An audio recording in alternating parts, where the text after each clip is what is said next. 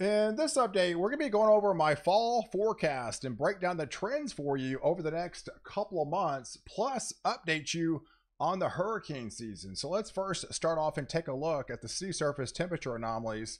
Out here into the equatorial Pacific, you can actually see these waters have drastically cooled of what we saw just this time last year, where we're heavily influenced under an El Nino type pattern. We transitioned out of that in summer, in the June of this year, and now we're more or less in ENSO neutral, means more like normal like conditions. We are trying to make that push to La Nina, or if not weak La Nina, but we are still in that ENSO neutral criteria. And if you break down the, over the next 7 days, you can see the trend continues to cool some of these waters in the equatorial Pacific. So we are on the way to meeting that weak La Nina criteria. But as of right now, and I think for at least another probably month or two, we're still going to be influenced under that ENSO neutral. And you can see the trend here. It has predominantly been downward really since June the 8th. That's when we officially came out of El Nino. So anywhere you have between a +5 and a -5, that is typically ENSO neutral criteria, but you have to average that over the last 3 months. And you can see we're right there at 0.55. So technically that would trigger a weak La Nina, but it has not reached that level over a 3-month time span. So that's right now, we're on the cusp of a weak La Nina, but we're still heavily influenced under that ENSO neutral. So we are expecting the latest update from the Climate Prediction Center, that transition to the La Nina likely in October, if not definitely in November. We do have a 74% probability of reaching that La Nina criteria by then. So if you are new to the channel and like detailed weather breakdowns, hit the subscribe button and you're in. You get all my daily updates on this channel, and I would love to reach 250,000 subscribers. You can help me get there by subscribing to the channel and following all my daily breakdowns. So if we take a look at the ENSO neutral analog years, those years that fell into fall, we can go back all the way to 1995, 1998, 2007, 2010, 2016. So since 95, those are all the analog years in the fall months that we are where we are now in that ENSO neutral criteria. And typically what that basically means in layman's terms is more normal like sea surface temperatures, right? So we can see them drastically cooling, then they have rapidly cooled off, but that is from well elevated levels from the El Nino type levels that we were in last year. And now we're transitioning into that ENSO neutral, and that typically would imply more of a normal hurricane season. So we're going to go over that as well. So right now, going forward, here's the setup over the next week, and we starting to see those cooler shots, and these are going to be a little bit more prevalent. We saw some of these cooler shots in the summer months, but these are definitely going to be a little bit more prevalent as we head into fall, with these cool downs every once in a while. And we're going to be getting another one over the next 7 days, especially into the central and eastern 2/3. Now the ridge of high pressure is still going to be dominant for a good part of the west and the Pacific Northwest. I really don't see that breaking down anytime soon. We are going to be seeing cool shots at times across the central and eastern 2/3, and along with those cool shots, we are going to be experiencing a little bit more drier air than also on the backside. So we have the low pressure center now. So obviously those areas in West Texas have picked up a lot of heavy rainfall over the last couple of days, but once that moves out, that area starts to dry out. And right now we are watching several systems out there into the Atlantic, and it favors well above average precipitation heading into Mexico, but it also favors a lot of shearing going on, and that's that moisture spreading into Louisiana, much of the Southeast, and Florida, and up the East Coast. So we'll be watching the trends on these tropical systems, especially as things start to get a little bit more active heading into September and October, and going into even into next week, we're going to be seeing that cooler shot start to lessen a little bit as that ridge of high pressure will start to build, will continue out west, but also shift further into our central U.S. So we're going to be seeing these cool shots and then a warm up, cool shot and then a warm up. And I think that's going to be the trend in the month of September. And then by the time we head into that third week of September, we'll have another cool shot. And this could be kind of a more bona fide fall-like front that brings those temperatures down all the way to the deep south, with bringing those cool, light, crisp, fall-like temperatures. But it does actually favor another drier type pattern on the backside, but that will also allow those temperatures to dip because of the clear skies and light winds. So we are expecting the ridge of high pressure still going to be predominant over a good part of the southwest and much of the west. Those areas across Idaho and Montana, I think those remain on the well above average side. But across the middle of the country, through the central plains and much of the southern plains and the Ohio Valley, we are going to be getting these cooler shots at times as when you warm up. So here's the setup over the next month on the precipitation front. So again, it kind of favors, as these cool shots come further southbound, they will favor below average precipitation with them.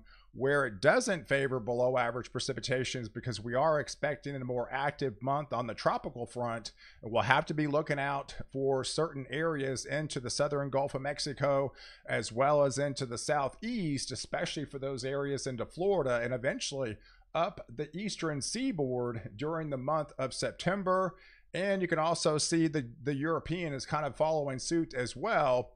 Yes, hinting at those well above average precipitation anomalies out there, down there into the Bay of Campeche, down into Mexico, but also another pocket of well above average precipitation down there into the southeast or along the coastal regions into Florida, and would likely spread up into the East Coast as well. So going forward, one of the analog years is predominantly going to be 1995 on the hurricane season front. I know coming into this season, it was pretty bullish, and that was one of the reasons with this La Nina starting already. And since that has pushed back a little bit, that brings down the hurricane numbers as well. So we are expecting more of a normal or above average time frame going forward.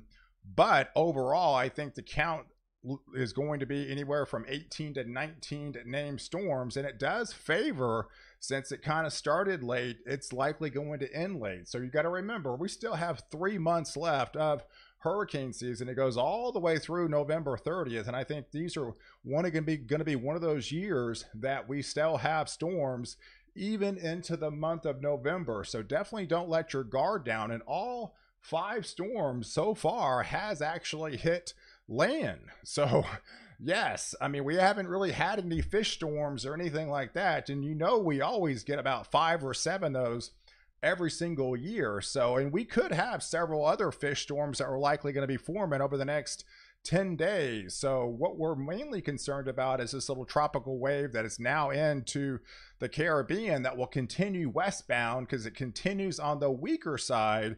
That likely trends more westbound. And if it can survive the trek over the Yucatan Peninsula, it's going to get into the southern portions of the Gulf of Mexico, where things are very conducive for development. So there's 2 areas to watch as it trends possibly into Mexico, but we'll also be watching that timing, member of that second cold front that comes through this weekend. This area is supposed to be into the Gulf of Mexico by the time on Monday night. So it's all about the timing of the trough. If it's kind of more of a later arrival, this would likely spread its precipitation into Florida. If it's a little bit faster arrival, it would likely spread its precipitation down there into Mexico. Ones back behind these also could be named storms, but these are the ones that actually could be fish storms as well, heading out into the open waters of the Atlantic. Things do get fairly conducive as we head into next week. So right now that trend puts that precipitation down there into the southern Gulf of Mexico. And so we'll have to be watching the timing of this trough, that's this cooler shot of air that will be coming down. if it pulls down and pulls back up, and while this is still in the Gulf, it has more of a chance to be lifted further northward.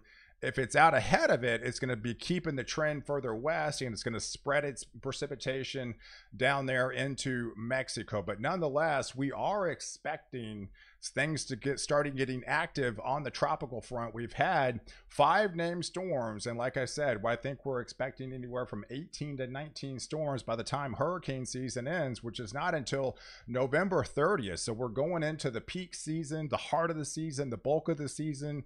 So don't let your guard down. I think things are still going to be active on the hurricane front. So going into October, we're still going to be heavily influenced under that ENSO neutral, but likely making a trend towards that weak La Nina by then. But we'll still, I think, have these cooler shots of colder air coming in every once in a while from Canada. But I do feel much of the West and much of the desert Southwest will likely continue to remain on the overall, warmer than average side, while we'll have those continuing cooler shots of air coming in from the north, breaking down and overall bringing some more average light temperatures across the central part of the country. So that's what I'm looking for in the month of October. What I'm also looking for as we make that transition into a little bit more of a weaker La Nina, we are going to be getting that more active polar jet starting to come alive.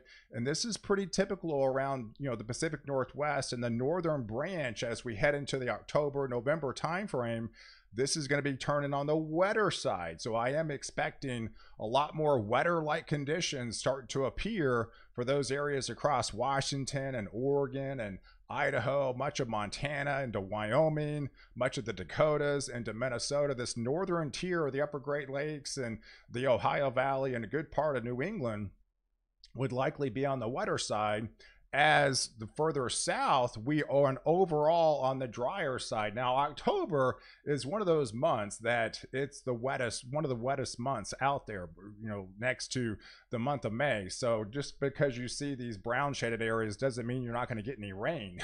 It just means you're favoring below average precipitation across these regions with a more or less active subtropical jet likely starting to develop down there into the equatorial Pacific. And as we transition into November, I still think we're going to get the kind of the same deal, right? Even if we transition into more of a weak La Nina by then, we're still going to be favoring those above average temperatures for a good part of the West and the Pacific Northwest, while much of the central US and maybe even across the East Coast by now we'll start to feel more of those cooler shots of air that will come down. Now, I'm not expecting the entire month to be on the chilly side. We are going to be getting warm-ups in between, so it's probably every other week, right? So we'll have a cool shot and then a warm-up, a cool shot and then a warm-up, cool shot, then a warm-up. And that's what I'm favoring across the central and eastern two-thirds to overall, you kind of balance yourself out and more or less bring you more of a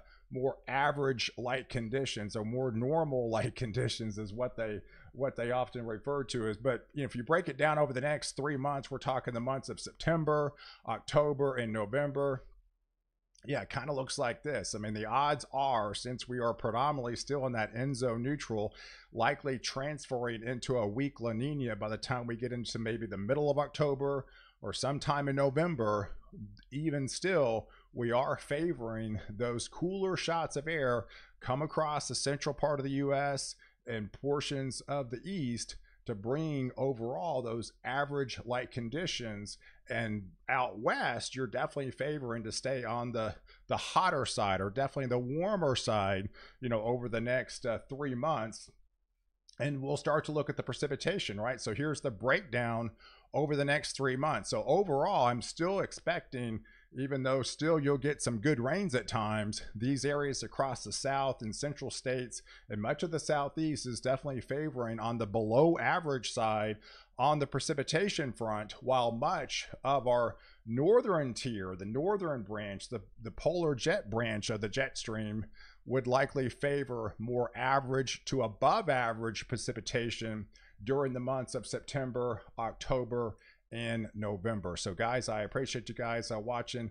I'll be putting out a more detailed winter outlook over the next week or two, so definitely stay tuned for that. Definitely subscribe to my channel and catch the next update, why I protect you before and after the storm.